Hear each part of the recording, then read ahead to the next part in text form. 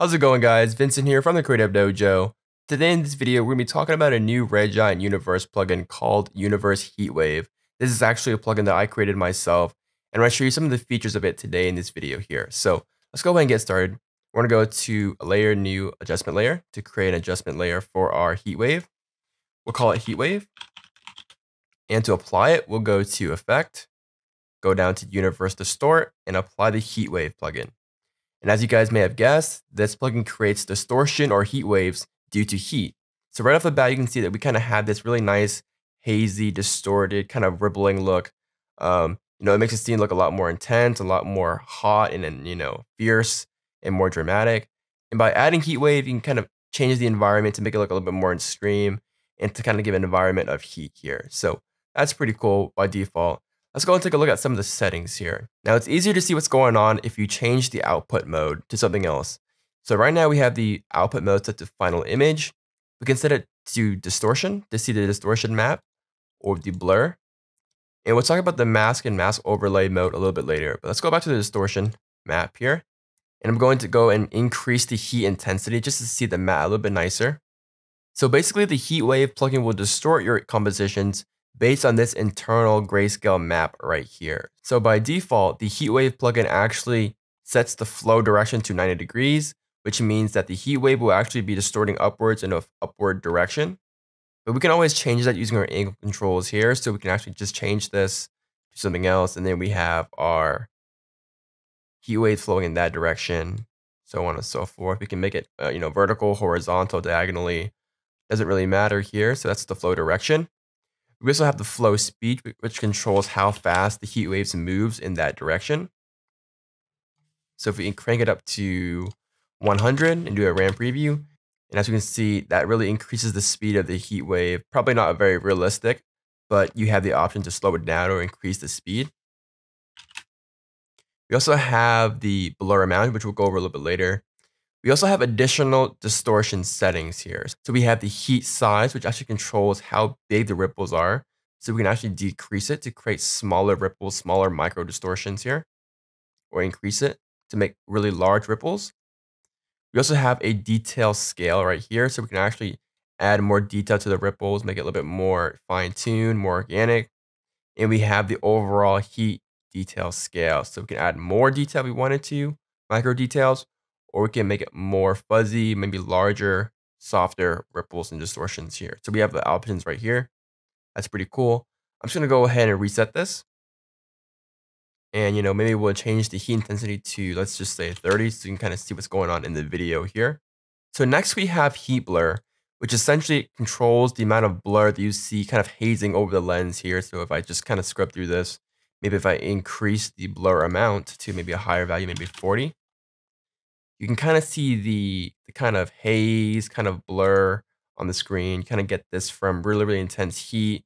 Maybe if you're wearing glasses or maybe goggles or something like that, you kind of see this really heat distortion kind of blur going on. Really adds the intensity to the environment here, kind of like you're in a hot oven or something like that. So that is the blur options.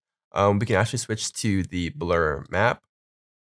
And under the heat blur settings, we can control how large the blurs are, as well as how soft they are with the feather amount.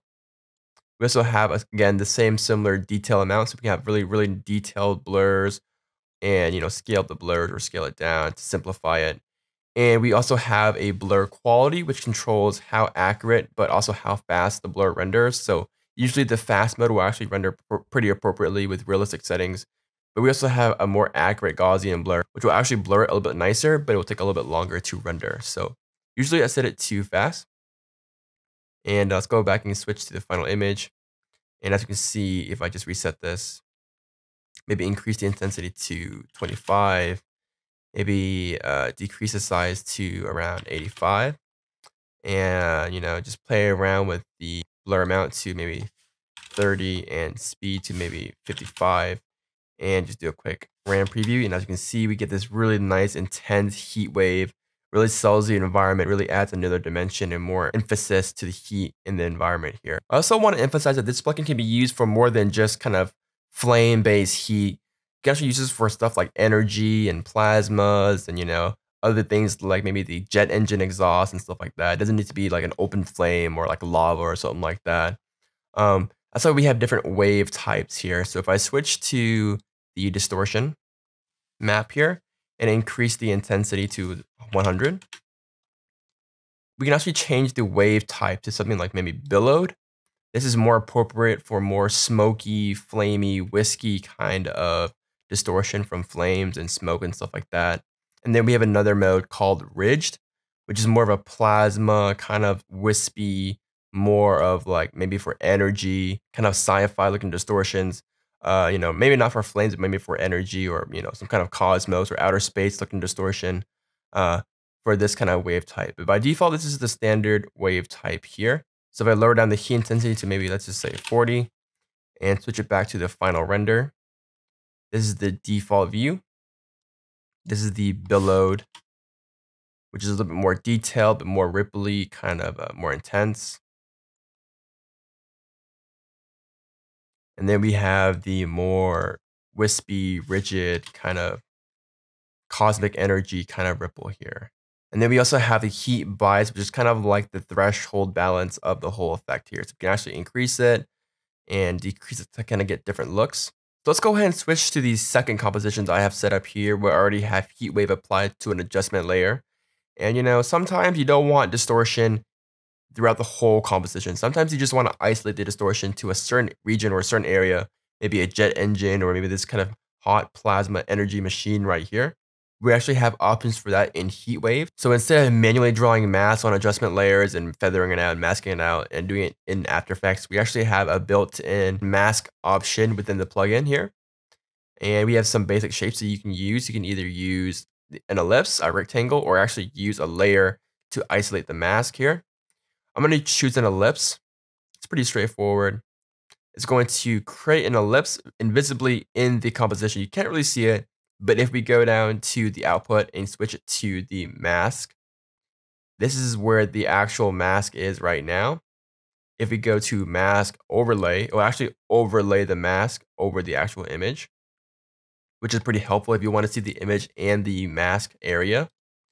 I'm going to switch it to the mask output right here. And here we have the option to adjust the position of the mask. Here we can increase the point A and point B to kind of stretch it out.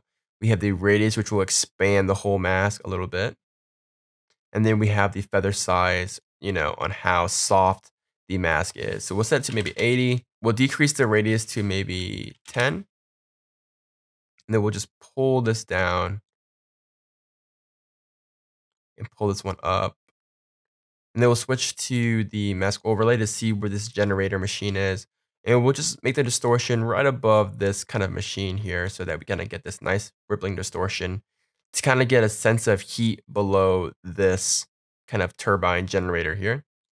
And we'll set it to final image. And if we do a quick RAM preview, and as you can see, you get this really nice rippling heat wave effect, kind of this energy heat wave distortion in this confined region using the mask options. And of course, you have different shapes such as rectangles, as well as using a layer reference for that, a black and white reference. But that's pretty much it for the mask options, and that's pretty much it for the whole Heatwave plugin.